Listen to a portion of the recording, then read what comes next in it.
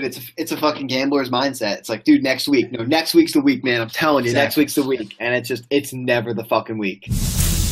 You're listening to Let's Talk Fantasy Football, where men of fantasy genius have realized, hey guys, we don't need real football skills to dominate on the fantasy field. Yeah. So slap on your pads and grab your helmet. Shit's about to get real.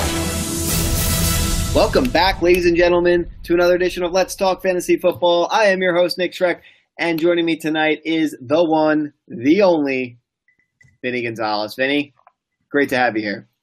It's great to be here, Shrek, as always. As always, man, talking fantasy football with the best. And we've got an interesting podcast for you guys coming at you because it's different from our format here as we're rolling into July. We're looking at – we've already talked about a lot of rookie ADPs and a bunch of guys that have been up and down the boards. We've picked out a few names here that still we're going to talk about their ADPs, what we think's right, wrong, how it affects their teams. And then we're going to talk about some facts that we think you guys should be aware of as you go into the 2017 season. And then coming at you next week, we're going to have a breakdown of Let's Talk Fantasy Football's very first mock draft of the 2017 season. And there's bound to be some madness in there. We've already heard from Don on the last podcast about his love for Jay Ajayi. And we're going to have to see how these rookies actually fall once we start drafting them instead of just judging the ADPs here from afar. So, Vinny, once we start doing it for real, things change quickly, right? Oh, yeah, dude. Once we start getting the feel of, like, who's taking who, what's going on, and just more realistic trends when you do it with actual people as opposed to, more or less when you're doing them now. It's like a handful of people and a handful of computers going off of ADP. So once you get real people doing it, it's a lot more intense, a lot more realistic, and you start to realize what you can and can't do when you'll be drafting for real. Yeah, I mean, and you realize how much you truly don't know or what you might do under pressure. I mean, last year we did our first mock of the season. I lost my ability to speak for some reason on the recording, but I took Arian Foster and everyone lost their minds. So I know all too well what the pressure can do to you. So, look at that, guys. I drafted Arian Foster. He retired and led to the rise of Jay Ajayi. So that is why we see, that's Don's poster child this year. So we'll see if that works out for him. But before we jump into ADPs here today, guys, we're going to give a quick shout out to Vupiq, where you can play fantasy football live while watching the game on TV. Visit Vupiq.com to sign up for the beta testing that'll begin preseason week 1 in August. So, all right, Vinny, let's get down to business. We've got 3 names here on the outline today, and we're going to start with one guy who I think he epitomizes, and just because of his spot in the ADPs, how bad running backs really are. And I think for me, the realization truly hit, we've talked about it all offseason so far on the podcast, but it's really hit me now when last podcast we listened to Don talk about how Jay Ajayi was the last good running back at like 13 overall. And, this guy here, LeGarrette Blount's going 5th round. I don't remember the exact pick. Sixth round. Sixth round, I apologize. Yeah, first pick, 6th round. It's interesting because at first glimpse, I'm like, fuck that. That's too much, too expensive. But the more I look at him, the more intrigued I get because of like the awfulness that's just around him and what he could possibly do on in his new environment with the Eagles. The Eagles have an underrated O-line. They actually had Ryan Matthews get 8 rushing touchdowns, which is below. Holy shit, we're still Bilal Powell is still fresh in my mind from the last podcast. But which is Blount's specialty when you get down there. And I have it. Where is it? Ryan Matthews was in the top 5 percentile for rush attempts within the 5-yard line last year. Damn. That's Blount's bag, man. So yes, it is. If that's the Eagles game and they're playing it, they picked up Blount for a reason. It was a great sign for them. And if he's going to be a touchdown machine, which he potentially could be, it's looking like his floor is somewhere around like 6 to 8, like 6 at very worst, 8. You'll be happy if you get it, and then possibly room for more, since we don't know entirely like who is going to be on the Eagles roster once it all starts. We can imagine Blount will be there for sure. We don't know what's up with Brian Matthews. Darren Sproles is 45. Just kidding. I don't know, but he's up there, man. Yeah, he is. So they had a total of 14 running back touchdowns to go around. there's room for Blunt to get a fuckload of those. So I'm pretty intrigued at his current ADP, especially with the dudes that are around him. Just wanted to know what you thought about Blunt. Yeah, I mean, like you said, it's that weird spot because you look at that drop off from Jay down the board. We talked about Adrian Peterson before the podcast. Real quick, his ADP there right above CJ Anderson. And again, for those of you that are just tuning in, these ADPs are coming from fantasyfootballcalculator.com, 12-team PPR leagues. Like you said, man, there's a lot of touchdowns to go around in Philly. Ryan Matthews, we don't even know if he's, like you said, be on the roster. Darren Sproles is just a different kind of back. Besides being old, he's a different kind of back. So LeGarrette Blount you got to imagine they're going to feed him the ball. They bring in Alshon. That offense should be moving. The O-line, like you said, is better. I'm cool with it. I mean, he's there with, we talked about Bilal Powell, and he's literally the third pick in the 6th round, so that's probably why you got a little tongue-tied there as well. Yeah. I'm okay with the price because you've got to figure that 6 to 8 touchdown range. You're hoping for some bonus. He's a bruiser. Again, the upside is there, particularly with all the question marks at running back. I would spend the pick for LeGarrette Blount there at the beginning of the 6th round. Yeah, I completely agree. The only thing I'm worried about is it would be really good for Blount if Ryan Matthews was cut or left or went somewhere else, but that will increase his ADP, I would imagine, at least like a round or two immediately. Yes. So that's like the best case scenario for Blount and fantasy owners, but maybe not your pocket when you're looking to spend some cheap stuff on Blount in the 6th round when he might bump up to like the 4th round. Yeah, I mean, because you're right. I didn't even think about that with if Ryan Matthews, which I think a lot of people expect him to be cut. So if he jumps up exactly 1 round, Vinny, he's going right around the pick where Doug Martin is there at the beginning of the 5th round. And I don't think that's where he stops. He probably gets into that 4th round there, probably on the back end, assuming there's no Ryan Matthews. So you're talking Spencer Ware, Ty Montgomery, Carlos Hyde territory. Which again, like you said, the running back position is very relative to what you like. But a round and a half jump. I don't know. I don't know how I feel then. Then I'm probably going to back off of some LeGarrette Blount love. See, in that hypothetical situation where Matthews isn't around anymore, I think I'd still be willing to pay that price for Blount because when you look at it, if it's just going to be him and Sproles, those two couldn't be like more different. Of the antithesis of each other. Yeah. Because Sproles is like the pass catching dude. They're like completely slated in their roles. So I would be possibly even more comfortable with taking him because I think he'll get the early down work for sure. He'll get the goal line stuff. I mean, occasionally like they have packages where Sproles will be in, but the touchdown upside for Blount is fucking sky high. Yeah, that's true. And I mean, I want to say the one worry I have is if they try and bring somebody else in that gets cut from another roster or whatnot to replace Ryan Matthews behind him. Well, they do have guys like Wendell Smallwood and Kenyon Barner still. Oh, that's true. Yeah, it's not like they have a shallow depth chart there at running back. So they have guys to fill in, and those guys are way more or less featured dudes. So I think if they're just going to take like a handful of carries throughout the season, I'm still all right with it. That's true. That's not LeGarrette Blount's game anyway. So, all right.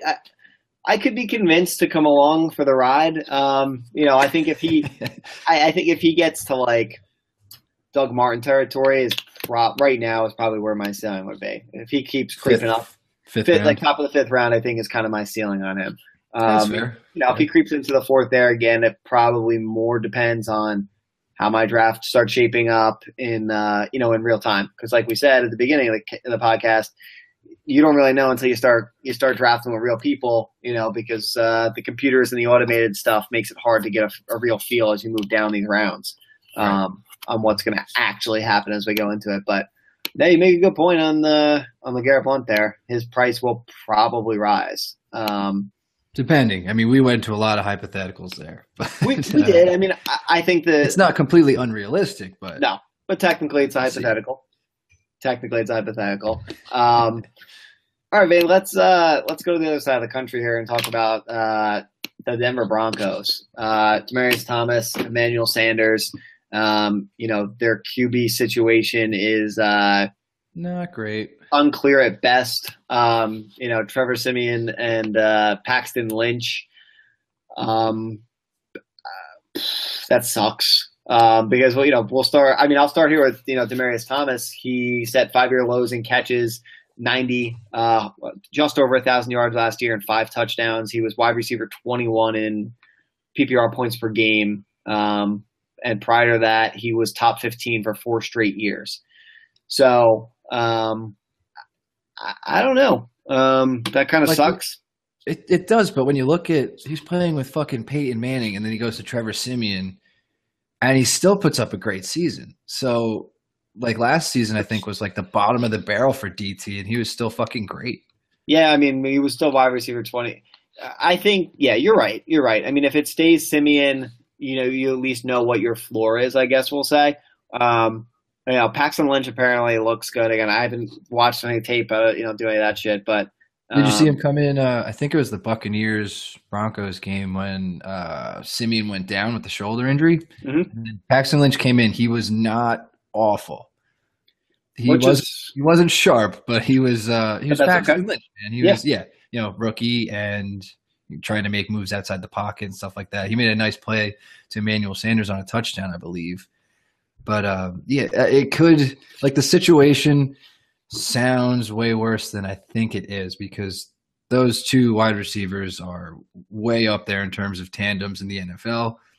And I think no matter what quarterback, you're still going to get steady play out of these two dudes. Yeah, that's fair. I mean, I'm just looking here. The stats are coming to you courtesy of Evan Silva of rotoworld.com. And he says right here, Demaryius Thomas has been a 90-plus catch receiver for 5 straight years. So that was even last year with the bad year.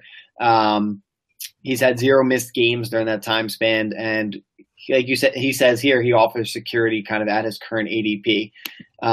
Over the past 3 years, only Antonio Brown has seen more raw targets than Demaryius Thomas. So, like you said, even though it was a super down year, he still played well and performed, and you can't expect the situation to be any worse this year than it was, quote unquote, last year. Right, exactly. And the thing where his value kind of takes a hit is just he didn't have explosive games like he did with Peyton Manning. Yes. So So you're kind of getting the floor play every week with room for him to do well, but you're kind of just really hoping at that point, to get a 25-point game would be probably pretty rare in this offense that's not superstar level, but definitely solid. Yep. And Emmanuel Sanders here is going with a 6th pick in the 7th round versus Thomas is going 10th pick in the 3rd. So, it sounds like a cop-out answer, but I'd rather have Emmanuel Sanders at almost the 8th round pick because of the deep ball threat here. It says right here that according to Evan Silva, that Sanders crushed Thomas's average depth of target by 2 full yards and remains the preferred deep threat of the team. So I think at the price and the long ball value, I'd probably own Sanders. A little bit more boomer bust. But just because when I look at Demaryius Thomas at 10, I guess, I don't know. I'd like Keenan Allen, obviously, but Allen Robinson's a question mark. He was super touchdown dependent last year. Otherwise, he was shitty without the touchdown.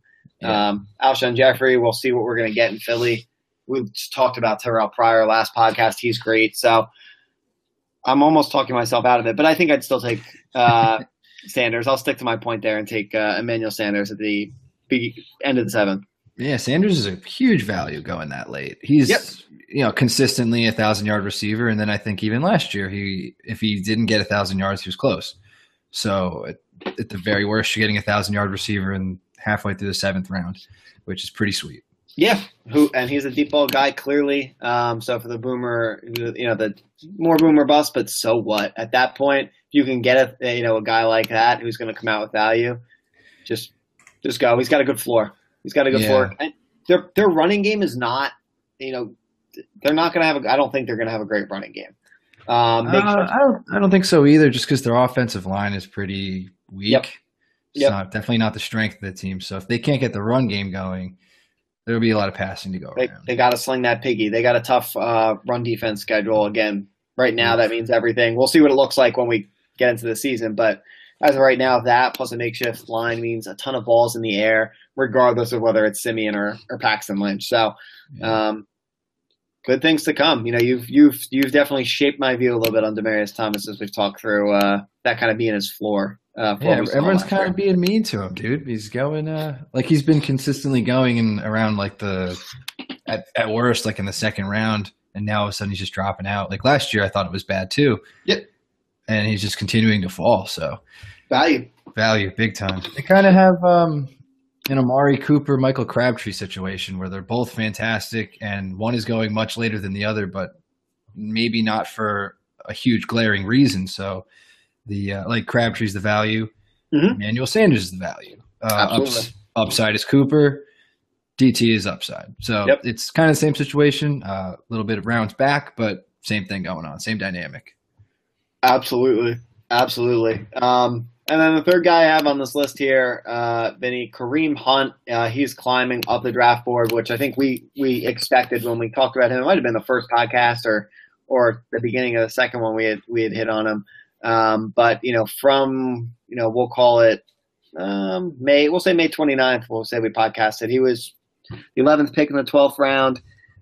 He's now up to the 10th pick in the 8th round. I expect that to continue to climb as people see him play in the preseason, as he's taking more snaps of the offense. I still don't know if he gets the job to start the season, but I think it becomes his job at some point in 2017 in Kansas City.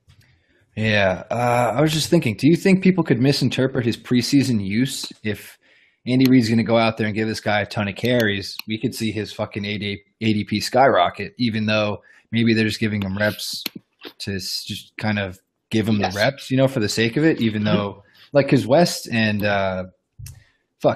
Ware have been in that offense for a while now, and they kind of got it. So if they want to give Kareem Hunt more carries than he might get throughout the regular season, I think this could be a huge misinterpretation during the preseason here. I agree. I mean, I'm okay with his climb right now because it makes sense. Whatever, essentially a 9th round pick. You're throwing darts at that point if you want to believe anyway. Get someone on your bench, they sit. But if he, I'm trying to think. I can't think of who it was last year, but there was somebody, and I remember sending out a tweet, and it was just like a chart with an upwards arrow, and it was like the ADP of so and so. They broke off like a 70-yard run. Oh, was it a Patriot guy? It might have been. I honestly can't remember. But I watched the preseason game, and it was like a guy that was already on the upswing. Was it Jonas Gray? It might have been Jonas Gray. He broke like a 60-yard something, and I can't. I'll have to go back after the podcast and pull it up. But literally, I watched it happen on TV, and I tweeted out. I was like ADP, and it was a chart of just the arrow up because he was already rising, and after he broke it off, he shot up draft boards even more, and it is a possibility here with the same scenario where Hunt. He's a speedster. He looks good. He doesn't typically fumble the ball, which is a big thing for Kansas City. When they don't turn the ball over, the team typically wins. So I think it could be misinterpreted by people and drive his draft price way up, at which point I would be out. Agreed. But, it can create someone to overpay, and it could create the opportunity if the Chiefs aren't willing to go to him early enough. Someone's going to overpay. They may end up cutting him down the road if, you get the week 5, 6. You start needing to make some waiver moves, and nothing's happening, which then creates opportunity, again, down the line. The Chiefs have done it with their handcuffs, their backups. They like to move people around pretty quickly. So just food for thought. Again, it's June, end of June, beginning of July, but still should be some movement on Kareem Hunt. But I do like him. Yeah, just in general, you shouldn't put a lot of stock in the guys that you're going to have to wait, like almost guaranteed. Like, yes. We possibly could not see this guy for half the season. So you don't really, even late in the 8th round, 9th round, you can still get other guys that are going to see the field at different positions, and they'll have a bigger payoff. Like they'll add value to your team as opposed to throwing an incredible dart on someone that could possibly not even see the field for a long time. Yeah, and and that brings up a good point. You just kind of made me think about this now. Is a lot of people forget, and I think we talked about this when we talked about Doug Martin and his suspension. Is a lot of people forget that the fantasy football season, it isn't a 17-week season like the NFL is. You're essentially playing 12 weeks to win a bunch of games to get into the playoffs. Right. Because if you're not in contention by just we'll say week 10, but I don't know the exact number, you're pretty much done. So if the guy doesn't have a starting job by week 6, and you're still trying to use him, your team's probably not in good shape if you're banking on needing him. If you get him, he's a bonus, great. But if you're spending a 6th-round pick here and now you're stuck holding him for 6 or 7 weeks, by that point your team's bed's kind of made. Unless you've been hanging on, so like you said, don't put too much stock into a guy that you don't know you're not going to be able to use, because at that point, by the time you could use him, it may not matter. It may get you out of league bitch, but it's not going to get you to a championship, which is the ultimate goal. That's true, man. And then another point that can be made is these guys become burdens on your team, and they could possibly screw you out of picking up guys that are hot during the season. Yep. Like if you have Kareem Hunt, you have invested, let's say if it stays around this ADP, minimum eighth round pick for you. You're going to have that in the back of your mind while you're wondering if you should pick up a hot wide receiver or a running back that could possibly be more helpful to your team, and you're just you're not wanting to drop Hunt because of the potential that he may never have that season. So it's just always something that people kind of forget when they're taking people. That these guys can weigh you down more than you think. Dude, it's a fucking gambler's mindset. It's dude, next week. No, next week's the week, man. I'm telling you, Next week's the week. And it's never the fucking week. It's never the fucking week. It's like when you're playing roulette and you just keep betting black even though it's been red 16 times in a row. You're this is it. This is it. Then you're you know what? I'm putting it all in. All the money I got left. And then it comes up green. And you're son of a – all right. Well, I'm out of here. Back. Yeah, man. That's definitely looking on the bright side. But yeah, we'll see what happens with Kareem Hunt. But definitely good points to keep in mind that apply not just to Hunt guys, but some of these other rookies that you are watching shoot up draft boards. Leonard Fournette, McCaffrey. Again, we've talked about these guys. We talked about the values of Jonathan Stewart. Keep it in mind. You spend a fucking a pick high up on McCaffrey and he's not starting. That sucks. Yeah, that sucks. I have a guy that we could bring up that's pretty much identical with Kareem Hunt in terms of situation. Yeah. With where the fuck do you go? Dalvin Cook. Because we don't know exactly what Minnesota's situation is there. They could be running Latavius Murray like the Raiders did last year. Yep. So when you're banking on a dude to start, like we've been harping on it, you just don't know. And he's even worse. He's in the middle of the 6th.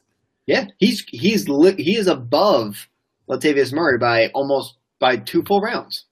Yeah, see that shit I don't get. I'm not a huge Murray fan, especially this year. Yes. But I'm not in general, I'm not a huge fan of what's going to go down with the running back situation in Minnesota. But that's we could say that for a whole nother podcast. Yeah. But just because he was, drafted to potentially be the dude, the Vikings went out and got Latavius Murray. They didn't do it for no reason. They paid him a bunch of money. They want him to be the guy, at least for the short term. Yeah, exactly. And just to throw a 6th-round pick, I know running back's bad, but you don't have to panic like that, dude. This ADP should be pushed way down. 100%. Even Kareem Hunt level is, I think, too high. So, yeah, I agree. I mean, that shit in the 9th round. Yeah, they should at least be in burst. Latavius Murray is the starter. He should be the starter, barring an injury or something like that going into the start of the season. Again, if you want to dabble in the Minnesota backfield, that's your business. But I wouldn't advise it being Dalvin Cook in the 6th round when, if you want to dabble, I'd rather dabble with Latavius in the 8th, just based on pure value, which, again, value is a relative term. But for the 8th round, it does not make sense for Dalvin Cook to be up there. No way. You're talking about names floating around the 6th, like Jimmy Graham, Tyler Eifert, Delaney Walker, Stephon Diggs, Willie Snead, Calvin Benjamin. Guys that are actually going to help your team. Jamison Crowder, who we were talking about last podcast. Dude, so many other people that will be fantastic this year. Oh, that's sad. That's just sad. That's sad. That is crazy. For a dude that might not start at all. He might not – these guys could possibly not have a single start. We could be dead wrong about that.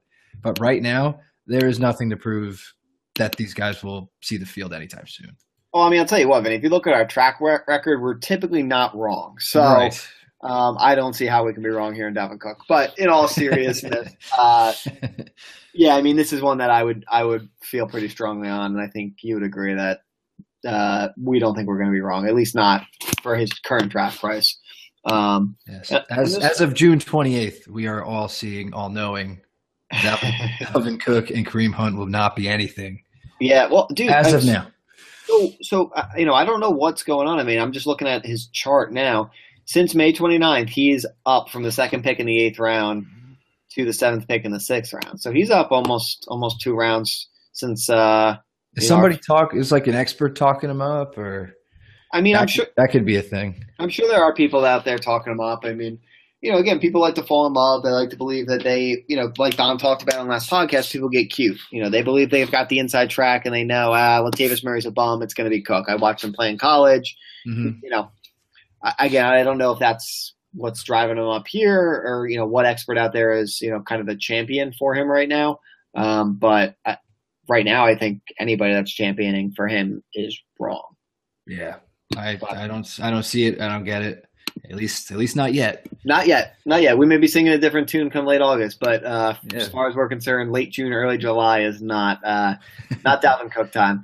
So, all right, guys, we're going to do a quick live read here, and then we're going to jump into just some random fantasy football facts that we've kind of stumbled upon here. The ESPN has put together, just things we think are interesting to know, and we'll go from there. So, guys. Vupiq.com. You can sign up right now. Drop your email in there. Get on their beta list. It's going to be preseason week 1 where you're going to be able to play fantasy football live while watching the games on TV. We're going to have the founder of Vupiq on to the podcast very soon. He's going to be able to tell you firsthand how it's all going to work and why this is truly the new frontier of fantasy football. All right, guys. So here it is. Fantasy football facts. And here's the thing, guys. The thing about facts is that you can find anything to support anything. If we wanted to come on here and champion Dalvin Cook, we could come out here and find any stat that say this is why you want him over Latavius Murray. We could do it the opposite way. So I just think stats are interesting in that way. Is you can always sell whatever story you want. It's just how good of a salesman are you really? And these stats are coming to you courtesy of ESPN. Matthew Berry has an article out right now, 100 facts to know for your fantasy football season. And, we just kind of start scrolling through or picking out a few things. And, here's one, Vinny. It's not notable, but, we talked about in the last podcast about Aaron Rodgers, Tom Brady, and Drew Brees are kind of that top tier. Drew Brees kind of, fills us out. Drew Brees has 9 straight seasons of 30-plus touchdown passes. No other team has ever done that. And I think that further solidifies kind of Drew Brees there and his value in that kind of top tier. Yeah, for sure. There's never any question about that, but Drew Brees has probably always been somewhere like getting drafted anywhere between I don't know if he's ever been the first quarterback off the board, but definitely solid 3rd, 4th, 5th off the board. Always. Every year that he's been on the Saints, guaranteed. Yep. So, you know what you're getting with Drew Brees. He always has one really bum-ass game and you don't expect it. But other than that, the dude is absolutely lights out. Yeah, you pray. The one year it came during the fantasy playoffs, or it was like right up leading up to the fantasy playoffs, and he just put up a stinker. It was like he flirted. He threw 5 picks in a Thursday night game one time. Yep. Against the Falcons. I think that was even in the Superdome, which was just like when you play Drew Brees at home, you're like, sweet, 20 points. Yeah, you're like, I'm golden. I don't even have to watch this game. And he was like -5, -2 points, then he was up 3, then he was down 1, then he was finished at 5 points, and you're like, God damn it. Well, it's been fun, but I definitely lost this week. Vinny, another guy on here that there's a couple stats on, and we talked about it before, and they kind of all tie together, actually. Marcus Mariota, he's coming back from the injury, obviously, but so far I've heard all good things. The Titans, it says, from weeks 5 to 12 last season, no player scored more fantasy points than Marcus Mariota. For his career, he's got 33 touchdown passes, 0 interceptions in the red zone. And as we talked about with Decker before, Eric Decker from 2012 to 2015 was 3rd in the NFL in red zone receptions and 2nd in red zone touchdowns. So we could have a nice match made in heaven here in 2017. Oh, absolutely. And might I say, I absolutely remember those weeks because that was when I streamed Mariota and then dropped him as soon as he started playing good defenses. I got very lucky, but that was definitely fun, and it made me pay more attention to Mariota. And he's definitely a fantastic player. The thing you said about facts right before we started reading the facts, they can go either way. And reading that, it sounds super cool, but that is unsustainable as fuck. And it's going to be a story. It's crazy that he's thrown no red zone picks. He's going to throw a red zone pick probably this season, probably a couple.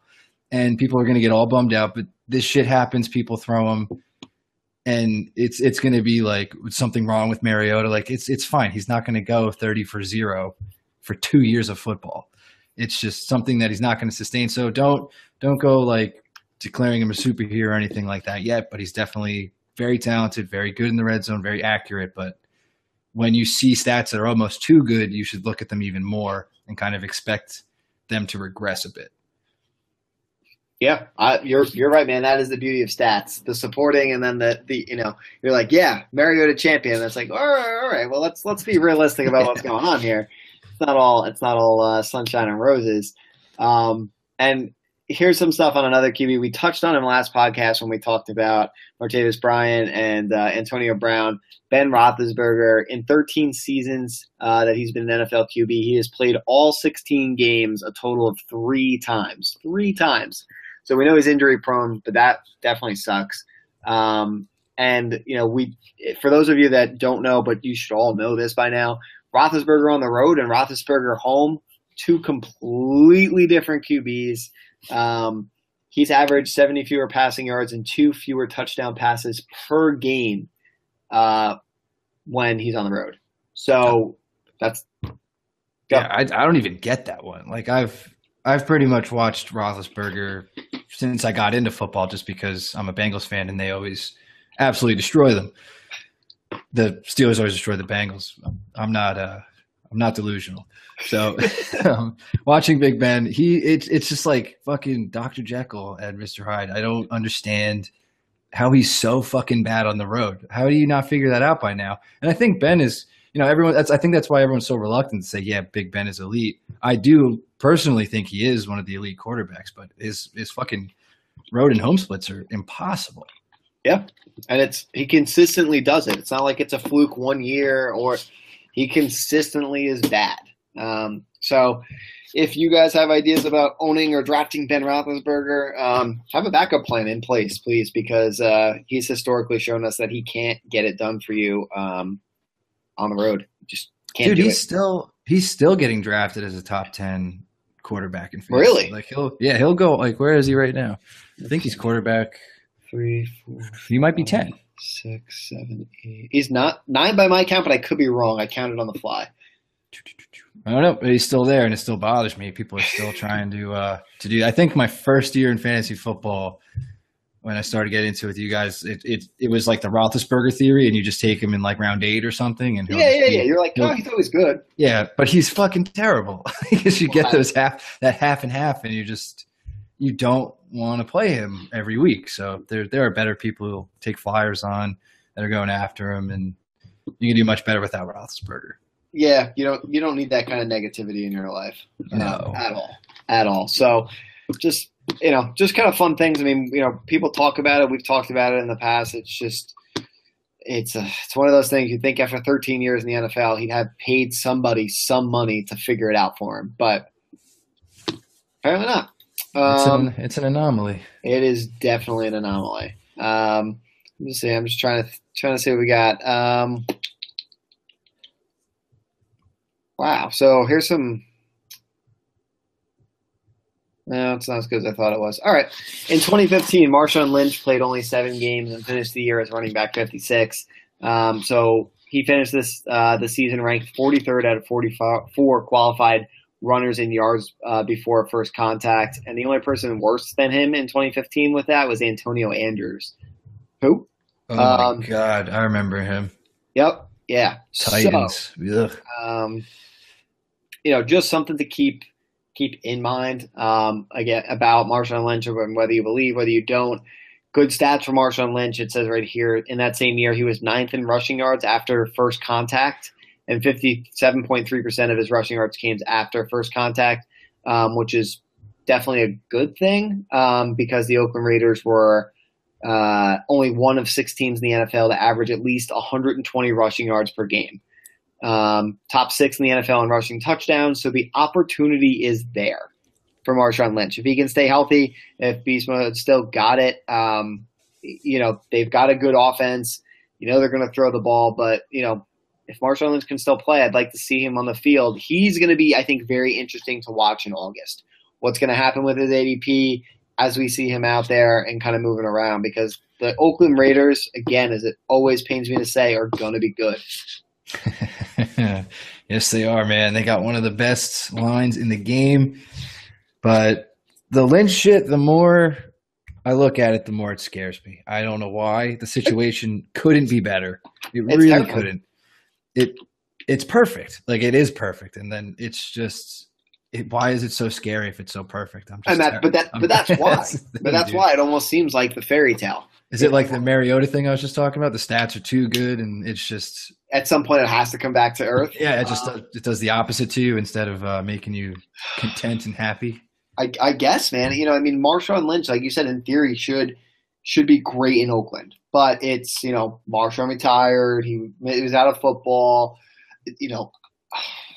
I don't know. I'm excited to have Walsh back on. Walsh is going to be back in with us guys this July, which is here.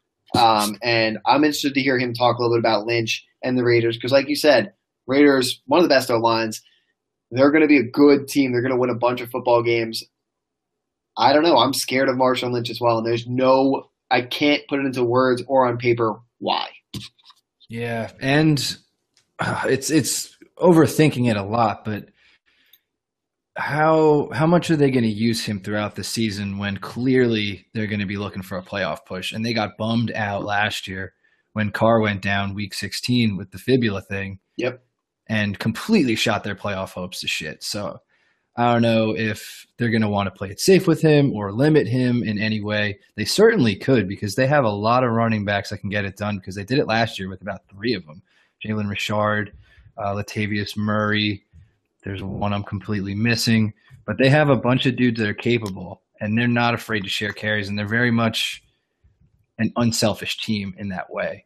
So I'm just a little concerned about how many mouths there are to feed potentially that we might not even be thinking of because we think it's an afterthought when it really might not be. You're right. We know nothing. We know absolutely nothing. we can only be scared, dude. Yeah, man. That's it. You pray and you take a chance and you're terrified until you see if it works out or not. All right, Vinny. One last fact here I'm going to throw out for us to discuss.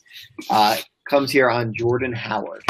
It says Jordan Howard's rookie year, he had 1,611 yards from scrimmage in 10 different games with more than 100 such yards. In the past 5 years, only 2 running backs who carried the ball at least 250 times and averaged more yards per carry than Jordan Howard's 5.21 was Jamal Charles and Adrian Peterson, both in 2012. So good company to be in.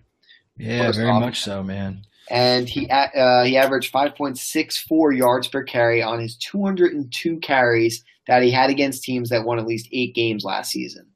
So pretty good. They were against good teams. It's not like he was running against schmucks.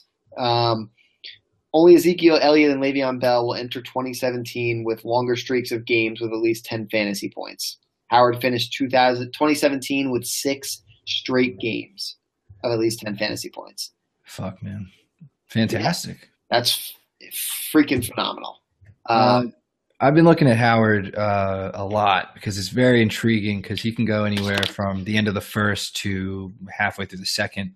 Mm-hmm. And the comparison I can draw is probably, for me, is David Johnson from last year's draft where people were like, David Johnson's a shit. They pretty much had identical finishes to their season before they broke out. Like, David Johnson 2 years ago went off from like week 7 to 14. And I think Jordan Howard did about the same thing, like completely rattling off games of 10 plus fantasy points and just going nuts. So it's not crazy to take him where he's at. I like Jordan Howard a lot, and I think he could he has a chance to be David Johnson like. It's obviously high praise comparing him to like the guy that probably will go number one in most fantasy drafts, but it's not unrealistic. No, when you look at what he's done, comparable to each other, and kind of where David Johnson went last year was end of the first, mid-second. You're 100% right, man. I didn't even think about the David Johnson comparison until you said it, but it is scary how similar they are in those respects. And I mean, what a difference a year makes, man. I mean, Absolutely. last year we were having a discussion around this time. David Johnson, is he a fluke? He only did it for week 7 of 14. Can he keep it up? Obviously he could. Obviously he's legit, and that's why he's arguably number one overall. Jordan Howard, same thing, although it seems much more bought in based on just what we've seen in the past and his production here moving forward. Yeah, for sure. And I think, the Cardinals, if we're going to keep comparing David Johnson and Jordan Howard, the Cardinals don't have the greatest offensive line, and that's why I think David Johnson's clearly a better player right now. But the Bears have a nice offensive line that they've built over the years, surprisingly, and it kind of came to fruition last year, and they finally got a guy that they can give the ball to. So things look shockingly safe for Jordan Howard and his upside where he's getting drafted currently. So yep, I'm digging it. 100% agree. With that, that's going to wrap up the show here for you guys tonight. We gave you some facts. We talked about 3 big names that were bothering us in ADPs. We talked a little bit about some strategy and how you guys can't afford to just fuck up those picks and throw them away. And our advice to you guys right now, guys, get mocking. Enjoy your 4th of July. Drink, be merry, have some fun. Don't injure yourselves with fireworks. And we will be back with you guys after the 4th of July holiday. Until then, we'll catch you on the flip side. This has been Let's Talk Fantasy Football. Thanks for listening.